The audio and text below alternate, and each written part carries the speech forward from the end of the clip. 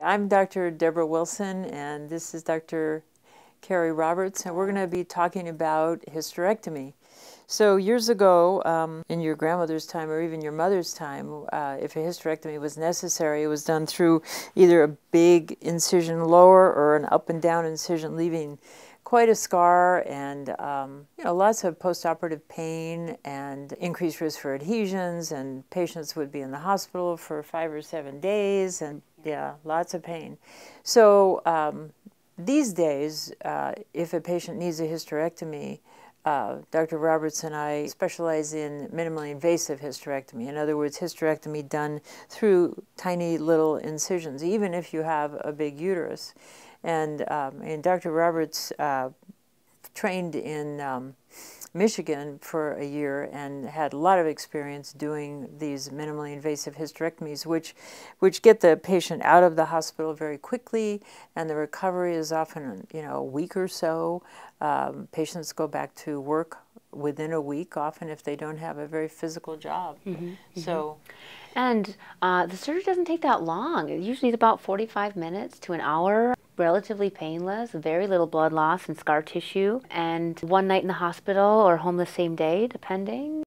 I have a lot of questions about, patients ask me about robotic hysterectomy, and that is definitely, it is less invasive than a big incision, but neither of us really need the robot because we can sew. The robot helps surgeons sew. I mean, that's the big thing, because sewing is technical and it is difficult for some surgeons, but we can do it without the robot, which means there are fewer incisions, smaller incisions, and less operating time. Shorter operating time, usually about by an hour at least. So it's a lot faster time, less time under anesthesia, which therefore means less risk during surgery. Yeah, yeah.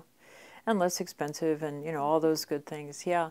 So that's an option, and definitely robotic hysterectomy is better than an open hysterectomy, but I think personally the laparoscopic hysterectomy with small incisions is the best way to go. I agree. Yeah, and I'll do robotic surgery for endometriosis cases, which again, I trained on the robot. I'm very comfortable with the robot. And for complicated surgeries like an endometriosis case, that's a really good candidate for a robotic case. But other than that, it's really not needed, like you said. Yeah, I don't think it's necessary. Now, there's a lot of media attention to robotic hysterectomy, but yeah. So even in the case, you mentioned it, containing cells, even in the case of a large fibroid uterus, I'd say 99% of the time we can still remove this large uterus through really tiny incisions, and that's a huge breakthrough, and that was impossible probably 15 years ago, but it's become very possible over the past few years, and that's a huge advantage to a patient. Yeah. Other questions that I get a lot, especially preoperatively, concerns about future prolapse, concerns about vaginal prolapse, and both of us use the same technique where we attach the uterosacral ligaments to the vaginal cuff to give that support. And so it's very uncommon that one of our patients will have a prolapse. It's not impossible, but very uncommon. Yeah, I'm thinking, I mean, I've been doing these for, 20 years now, at least, and I can't think of a patient who's had a postoperative prolapse because of the way we incorporate the uterosacral ligaments into the top of the vagina. Yeah, into the repair itself. Yeah. And again, not adding a lot of time. The technique that both of us use does not use mesh. We don't leave a permanent mesh material in the pelvis, and I know that that's received a lot of attention in the media. But still, you have that permanent apical support of the vaginal cuff, which is super important to women. Yeah, and I get asked a lot, well, I read that after a hysterectomy, my bladder is going to fall out. The fact of the matter is the uterus has no supportive function. It has no anatomically supportive function. If you think about it, in pregnancy it's got to get big, it's got to get small, so it really can't function as any kind of anatomical support.